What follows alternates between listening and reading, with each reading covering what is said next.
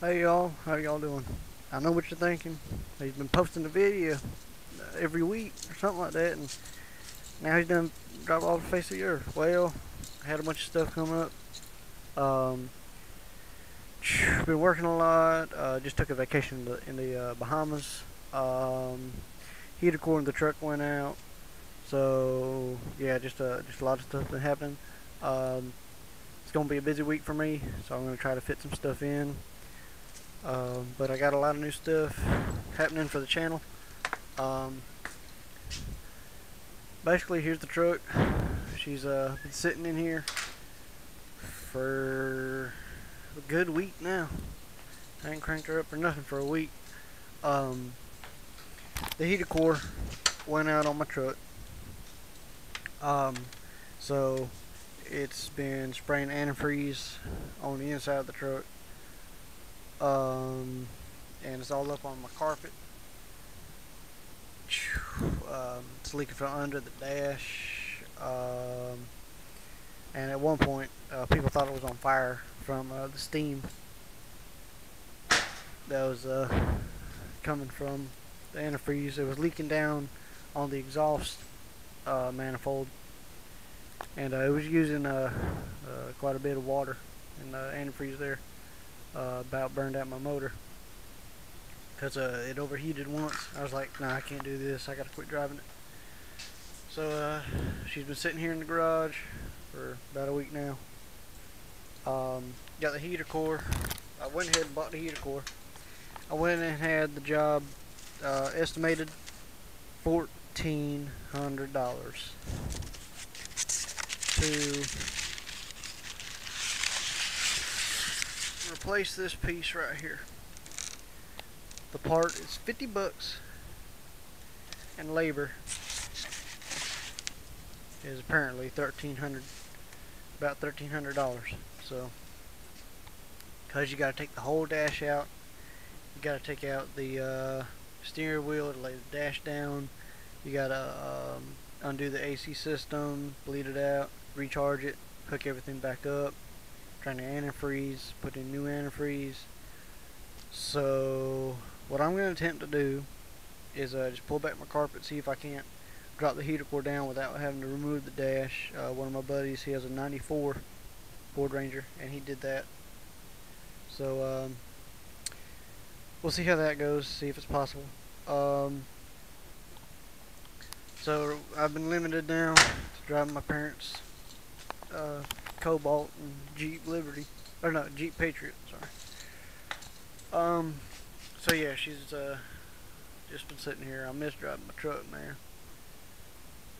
Alright, so we had the truck, that's what's going on. I went to the Bahamas for a 5-day cruise. Now that was pretty cool. It was the second time we did that. But tell you what, can't nothing replace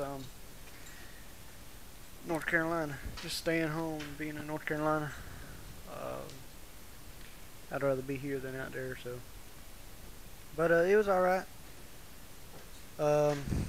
Took the Carnival Cruise Line boat out there. And it was, like I said, it was alright, but I'd rather stay here. Pretty much all the rich folks out there on that boat. So we got out of season tickets. We reserved, I think back in June. And Daddy had military discount, so me and my sister, Mom and Daddy went out to the Bahamas. So that was pretty cool. For the Buick, let's see. My mechanic, he had some surgery going on, so he cut the floor pan out before his surgery, and he welded in the new floor pans this week. So I should be picking it up this weekend and putting in my new seats, putting in my interior, and I'm going to be ordering some fiberglass headliner so I can put it in the Buick and just dress things up a little bit. Okay, so alright, and I'm going to be dressing up my man cave up here. Ordered some new flags for the truck and for my attic space up here. So that'll be a little surprise for y'all. And I might start doing some blogging stuff up here. You know, just some little stuff. That's pretty much all that I got going on right now. Like I said, you know, sorry, just been busy. Haven't been updating and uploading stuff that much. Appreciate y'all subscribing. Just keep watching, keep liking, keep whatever y'all do. Just appreciate y'all watching my videos. Pretty much it. I do got a surprise. Hopefully it'll be coming in Saturday. I'm gonna be shy. I can't tell you. I'll just let it be a surprise. Has to do with trucks, 4-wheel drives, and some big block motors. So I'll leave it at that. Hopefully it'll be coming in Saturday, and I'll be picking it up, and I'll let y'all know what happens then. So new T-shirt. We went out from Charleston, South Carolina, so just picked up this T-shirt down there. So letting the hair dry just a little bit. It's cold. Well, it was cold. It's about, I think it hit about 70 yesterday. So that's about it for this one. Just wanted to keep y'all updated. Appreciate my Ford Ranger subscribers, my Buick subscribers, my redneck and country folk out there. I did get a new whip for the truck. That 102-inch whip from Radio Shack. Dressed up some of my Buick stuff here. This was an original 1974 Canadian Buick Apollo pamphlet, something I guess you could say. I guess they had it sitting there at the dealership.